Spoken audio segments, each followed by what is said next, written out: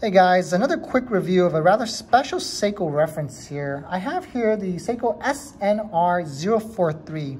Believe it or not, this is a $6,500 Seiko watch, but it is quite special. It's designed by Ken Okuyama of Ferrari, and it's also equipped with the spring drive movement. So how often can you say that? To have a Seiko with a spring drive movement designed by a renowned Ferrari designer. That's exactly what this watch is here.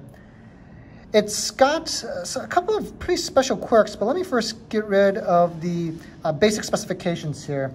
A 44.8 millimeter diameter, so pretty large, but with a 50.9 millimeter lug to lug. So while this watch is rather huge, because it's so black and it has this PVD coated case, it actually looks or wears not as large as its dimensions actually suggest.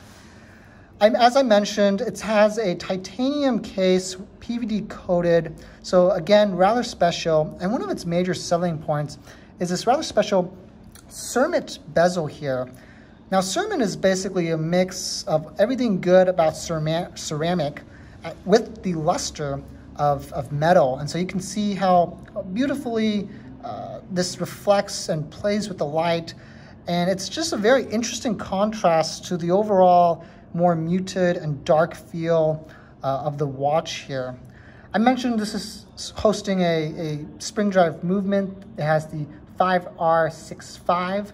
The spring drive, if you're not aware, is a very special Seiko proprietary movement that mixes the best of quartz and mechanics, has a +/- 1 minute per day accuracy time and +/- 15 seconds per month. So an absolute amazingly accurate timepiece, a very special timepiece from Seiko.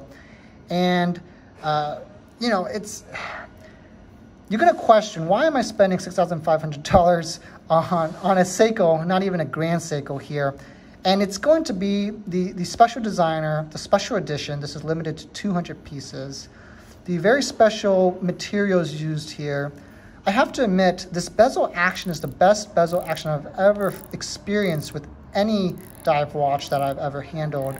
It's got the perfect balance of just smoothness and also grit as well. Very satisfying to move overall.